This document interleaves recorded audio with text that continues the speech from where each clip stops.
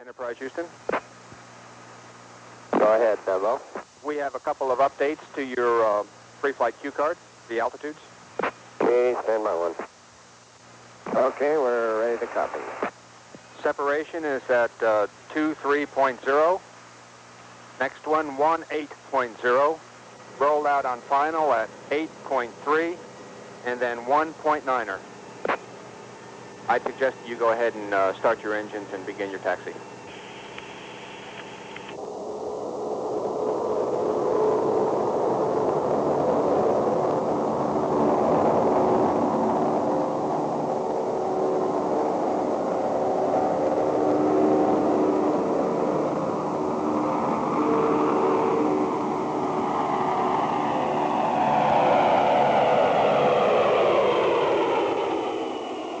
It's called Enterprise, first of the Space Shuttle orbiters, the beginning of a new space transportation system. A craft that can carry up to 65,000 pounds into space and land back on Earth like an airplane. 5 times, 2 astronauts were carried piggyback atop this 747 jet and released. 5 times, they brought the huge spaceship in for powerless landings. Okay, the gear is coming down at 270. Gear coming. Doors open and they're all down, coming down. Look down here. 50 feet. 40 feet. 30. 20.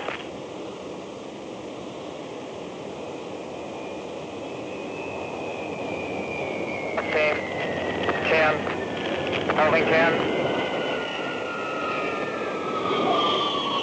220 at about 5 feet.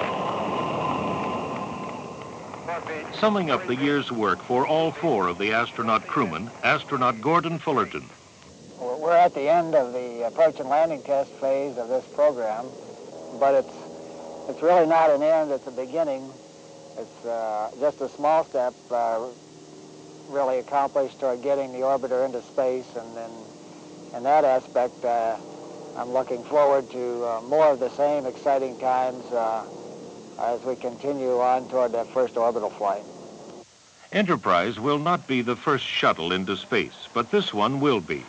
Shown here being assembled by Rockwell International, it is simply designated Orbiter 102.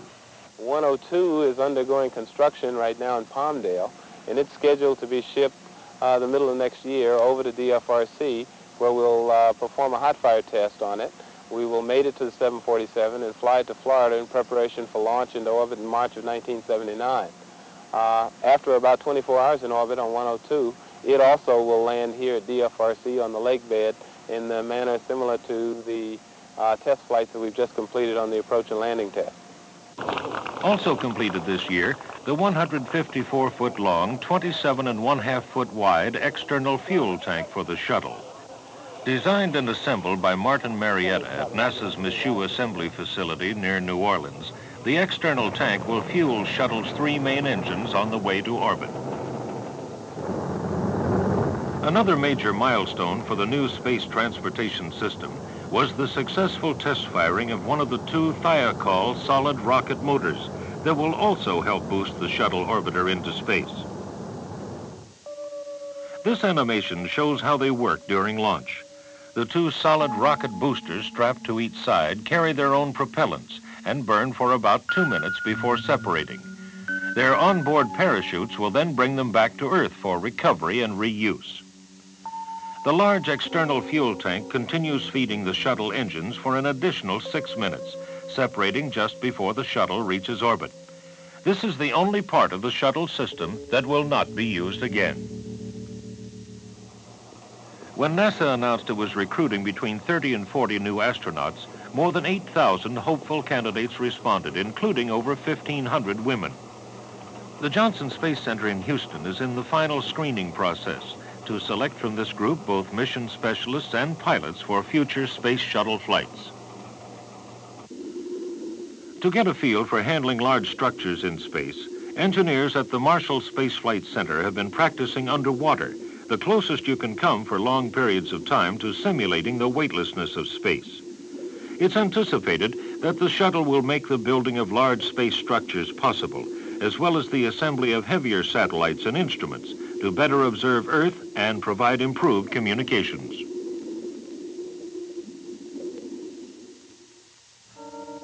Even solar satellites could be constructed to beam the sun's energy to Earth if it becomes an economic and reasonable alternative to some of our ground-based energy resources.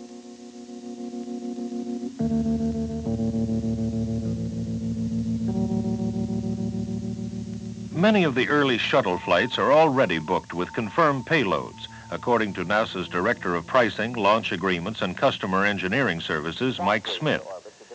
This payload section of a shuttle under construction gives some idea of the space available. On Earth. Well, we're sold out on flights through 1980 and have firm flight assignments through 1981. Typical of these flights are the launch of a long-duration exposure facility for NASA on Flight 7 and its retrieval on Flight 17. We have a full manned space lab flying on Flight 11 and a Jupiter orbiter probe flying on Flight 26. We have numerous communication satellites being launched for Telesat Canada, ComSat, Satellite Business Systems Corporation, and India in the early 80 and 81 time period. Manufacture of the first flight unit has begun on Space Lab, shown here in mock-up. Space Lab is unique because it represents a cooperative venture by NASA and the European Space Agency. To be built in self-contained modules, the Space Lab will be placed inside the shuttle payload section. There, from 1 to 4 payload specialists will attend to a variety of experiments while working in a shirt-sleeve environment. Space Lab is expected to make significant contributions to science, medicine, industrial processing, and other fields. In space science, 2 unmanned Voyager spacecraft like this are now on their way toward the planets Jupiter and Saturn. Their journey could last over a decade, with investigations of more than a dozen major planetary bodies, including Uranus. The program is designed to yield valuable new information about the origins of the solar system and formation of the Earth. One of the ways it will do this is with pictures. Dr. Bradford A. Smith is Associate Professor of Planetary Sciences at the University of Arizona and team leader of the imaging experiment on Voyager. We begin our observations of both Jupiter and Saturn approximately 100 days before we arrive at the planets themselves. During that period of time, we're constantly looking at the planet, finally get so close that we can't see, we don't have enough pictures to cover the entire surface of the planet, but we will select out particular features of great interest observed during that so-called observatory phase, and these features will be targeted for close examination as we fly by. The Voyagers will eventually leave the solar system, each carrying a cosmic greeting card in the form of a copper record. Called the Sounds of Earth, they were assembled by a group of prominent scientists and educators. The record begins with 115 photographs and diagrams in analog form that describe mathematics, chemistry, geology, and biology of Earth and our location. The pictures are followed by spoken greetings in 60 languages. Shalom. Hola y saludos a todos. Selamat malam hadirin sekalian. Hello from the children of planet Earth. The sounds of weather, surf, birds, and other animals, and almost 90 minutes of music from around the world. Finally, here in part, is the text of a printed message from the President of the United States on the chance that someone is out there. This is a present from a small, distant world, a token of our sounds, our science, our images, our music, our thoughts, and our feelings. We are attempting to survive our time so we may live into yours. We hope someday, having solved the problems we face, to join a community of galactic civilizations. This record represents our hope and our determination and our goodwill in a vast and awesome universe.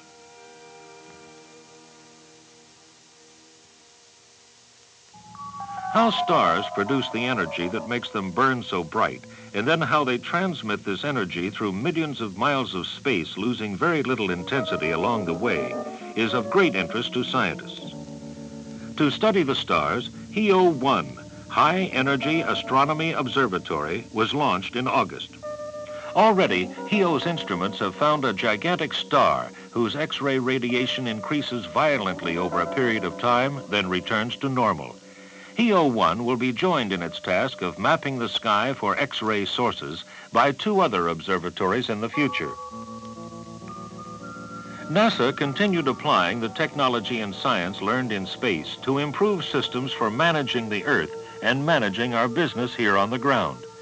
This includes further use of our remote sensing capabilities, which enable us to look at the whole Earth or large regions of the Earth in ways not previously possible.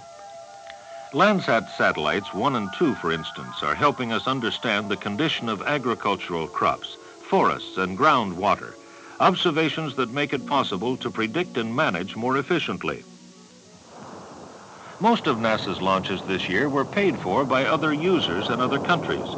These included launches for the European Space Agency, Japan, Indonesia, and Italy. Not all the launches were successful, however. Both a Delta and an Atlas rocket failed shortly after liftoff, the first unsuccessful launch in 3 years for the Delta and since 1975 for the Atlas. More and more, NASA is working with other government agencies, such as the Department of Energy. NASA's understanding of rotating machinery, solar cells, and heat transfer is being applied to the development of windmills and better turbines. The Lewis Research Center in Cleveland, for example, is gathering information on as many electric vehicles as possible and is also working to improve nickel-zinc batteries. NASA is also applying solar energy technology to new developments that may bring it into effective use as part of the National Energy Program. Efforts to apply technology to make aviation safer, more economical, cleaner, and quieter continued this year at several NASA field centers. Energy efficiency to curb airplane fuel consumption has high priority. Areas of study include engine research, improved shapes, computerized flight control systems, and lighter, stronger aircraft structures.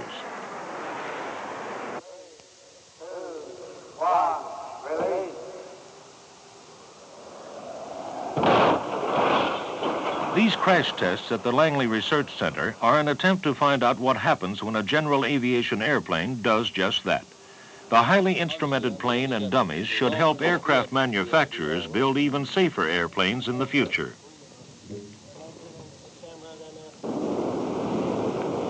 These spin tests look at a different safety problem, the problem of spins and stalls in general aviation airplanes. In part of the project, researchers are trying to determine the effects of tail design on spin characteristics. A new research aircraft, which combines features of both helicopters and conventional airplanes, the XV-15 tiltrotor, completed its first phase of flight testing.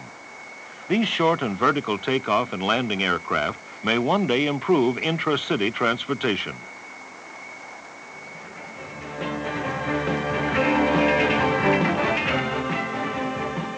(1977), an important year for both aeronautics and space research, with much of the technology finding down-to-earth uses.